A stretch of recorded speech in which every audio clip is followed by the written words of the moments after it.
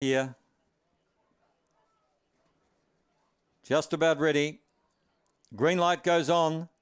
Lure starts its journey. Favourite out of 5. Cries Plugger. They're set to go. They're racing, and Cries Plugger began brilliantly. Away very quickly, Goldie's Run. Goldie's Run leads early. Cries Plugger, though, is paying attention on the outside.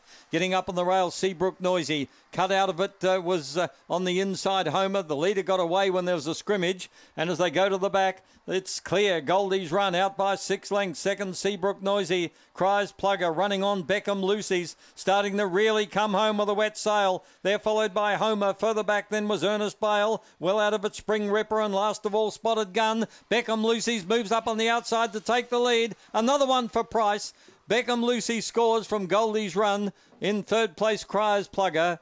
Fourth in the event, probably Homer. They're followed further back by Spring Ripper. Well out of it then was Spotted Gun, who was well back in the race. Ernest Bale in that pack with Seabrook Noisy.